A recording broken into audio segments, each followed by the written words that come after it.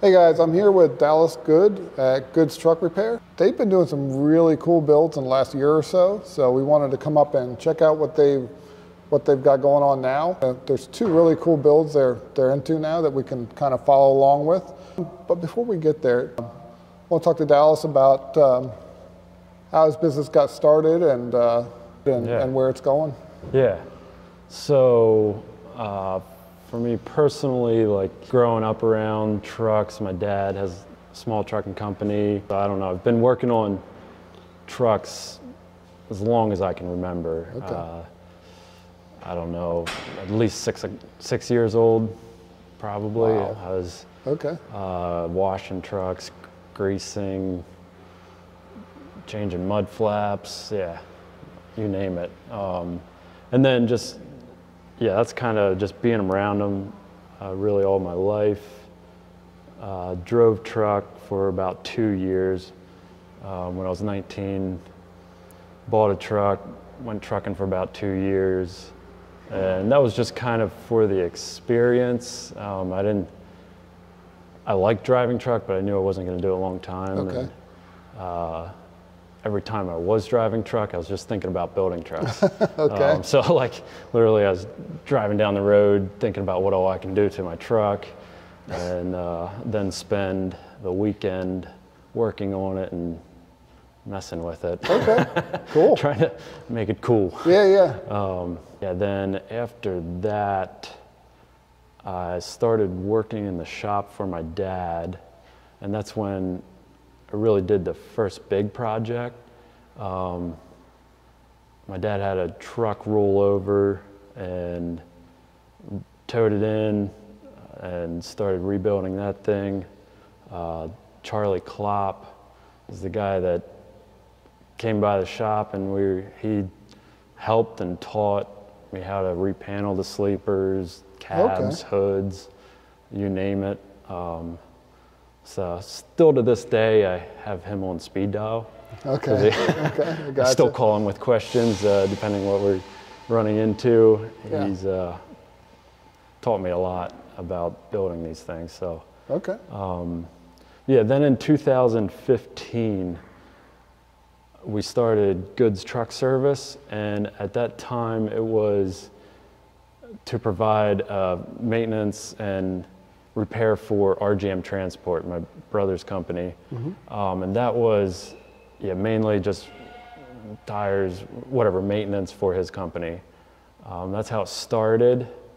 And all that time on the side, I had buddies. At that time I had painting experience. I'd worked in a body shop for a couple years, and so I had some paint experience and a passion for these cool trucks and building them and stuff. So I was always doing these side jobs for buddies I have a bunch of owner-operator buddies that they'd need hoods painted or this painted, whatever. Yeah. So I was just doing this on the side, and then that kept picking up, kept doing that.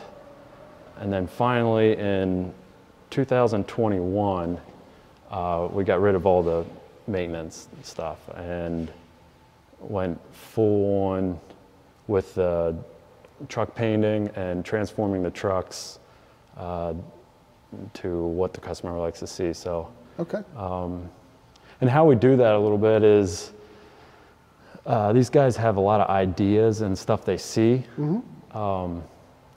So stuff they're dreaming about while they're driving down the road. So we'll take their ideas and try to create a vision for the truck, mm-hmm. and then bring that to a reality through we think it's best done with strategic painting parts, placing the lights at the right spot, different styles of exhaust, and all of that to kind of create like a vibe for the truck. Whether it's old school, simple and clean, we like that. So I think a lot of it goes into these. It's just kind of having a plan instead of just sticking lights wherever you think. Right, for sure. Stick on chrome. Yep. We don't like that stuff. Yep. So, and we really do, there's a lot of great shops in the area.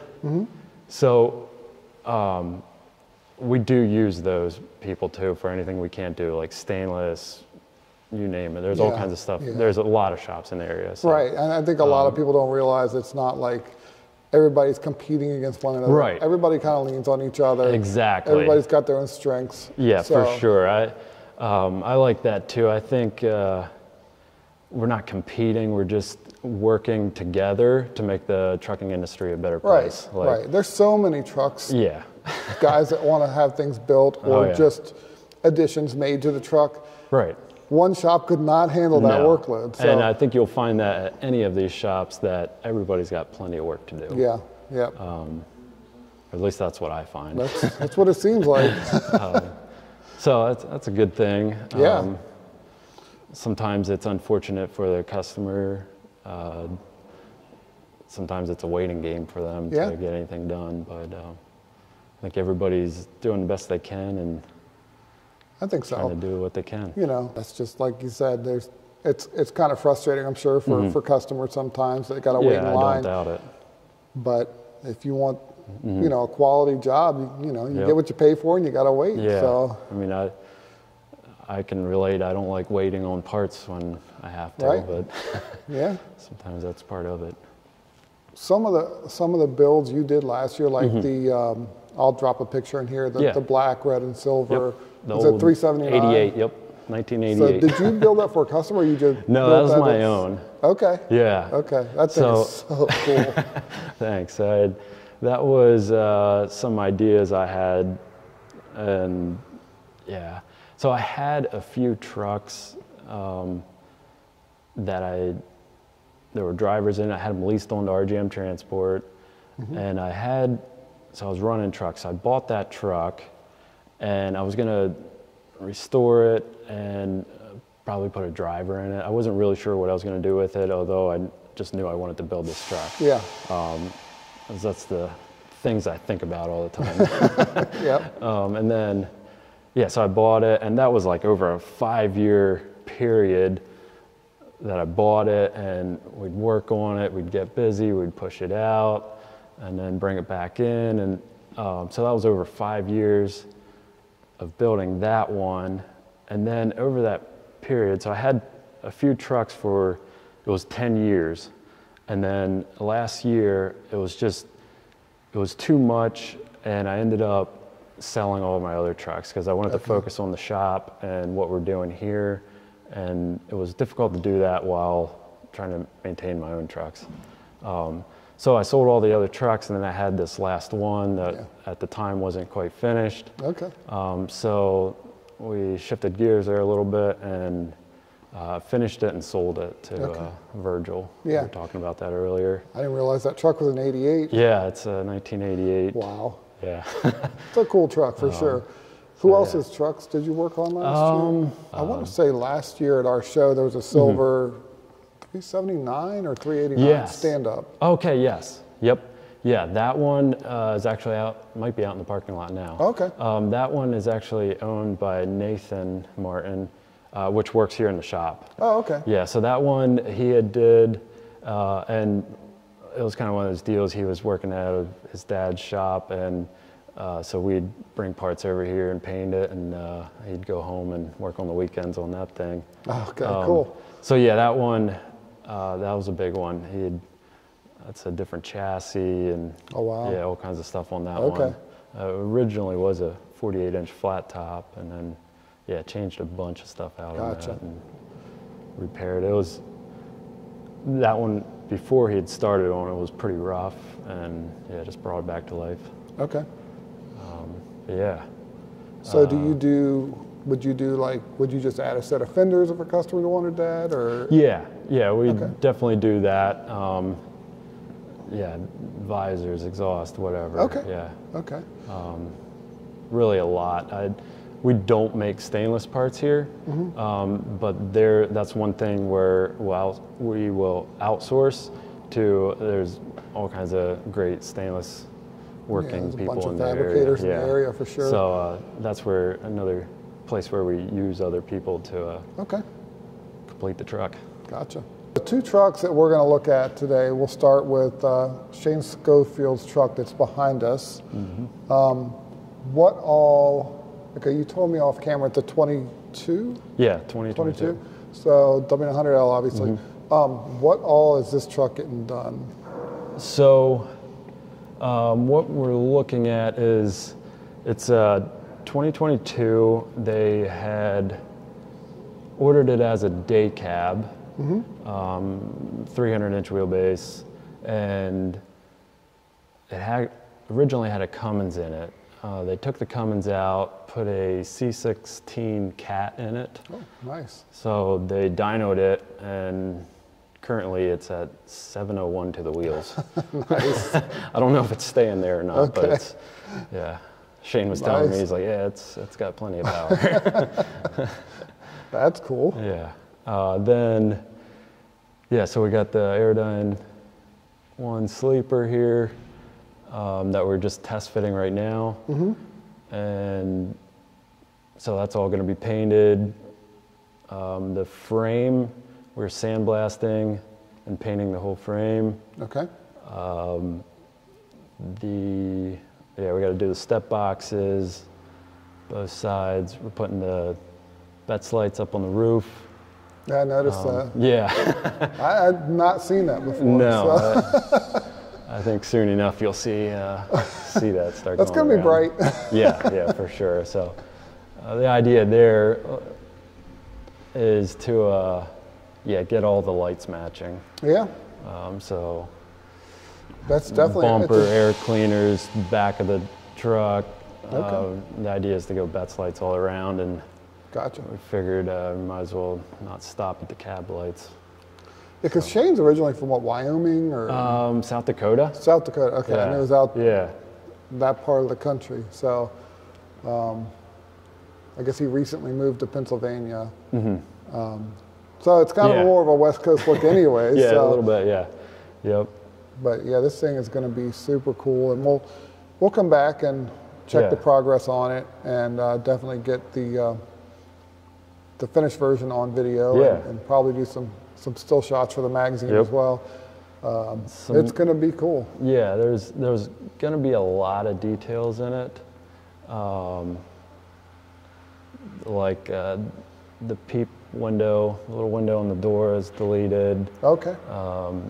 Turn signals are coming off the fenders, so we'll be painting the hood. Then, as far as like the plan is, we're painting a bunch of the interior parts, like door jambs and a bunch of that stuff. So there'll be a lot of smaller things that take a lot of time. Okay. Is it going to be purple? This color purple? Yeah, magenta. Okay. Yeah. Gotcha. And then, yeah, of course, drop it down, get the stance. Oh yeah. Low. The Peterbilt is, you said, is a Canadian truck. Yes. What's the plans for this? Obviously, it's a complete frame-off build. Yes. Yeah. What year is it? This one is a 2000 with it's a 99 build date. Okay. With a cat engine. It's getting a new transmission. And then what we did is we put new frame rails in it. We got newer style suspension with disc brakes. So it's got, the new style low air leaf, disc brakes all around. And then, drop the front. It's not going to be super long because it's Canadian. Right. And then the sleeper, cab, hood, all gets repaneled, painted. After that, it's going over spare time for interior. Okay. Just all the details. All the details, and it's going to be a lot. Okay. Well, not to put you on the spot, but what's like a time frame for this one to be done? You don't have to answer it. It'll probably be the end of March, April. Okay. Yeah. Well, we'll definitely do our best to, like with the Kenworth, to come up and kind of follow the progress. Yeah. It's really cool that it's just pretty much a bare frame at this point. So we really see it come to life. Yeah, bare frame, so like new airbags, shocks, bushings, all that. Run the new airlines, wiring, chassis wiring. Yeah, like all the bolts are new. Okay. New fuel tanks. Yeah, it's got the 389 leaf springs in the front, with the air ride, drop axle in the front. Yeah, there's a lot. Okay. I noticed it's got heart windows cut into the sleeper. Is there anybody in particular you're using for the windows themselves? So that was a difficult. Yeah, we had to look around for that. I'm sure. The diamonds, we've seen them around. Yeah. So the heart ones, the heart windows, we ended up getting them out of, I think it's Ohio or Indiana. ATG, Alliance Truck Group. Yeah, that's what I was wondering. 'Cause Yeah. I know they're making them again. Yep. So that's where we were. That's where we got them. yeah, I think they're out of LaGrange, Indiana. Yeah, somewhere there. I know it's out there somewhere. Cool. That's why I was kind of asking. I was wondering that because I know they're really hard to find, and there's ultimately right now there's only one source that I know of to get them from. So that's yeah, this one's gonna be. I mean, they're both gonna be so cool when they're done. Looking forward to it. I want to see the Betts lights on the Kenworth on the roof lit up. That's You'll gonna see be, this one coming down 30. Oh my gosh, yes. You won't be able to miss it. Yeah. That's gonna be cool. Good. Thanks so much for giving us history. Yeah, thank you. And, Thanks for coming out. Yeah, absolutely. Well, all you do for a large car, and Thank you. It's awesome. Yeah, I like seeing that. thank you. I appreciate that. Yeah. So, thanks a lot. Yeah. Appreciate thank it. you.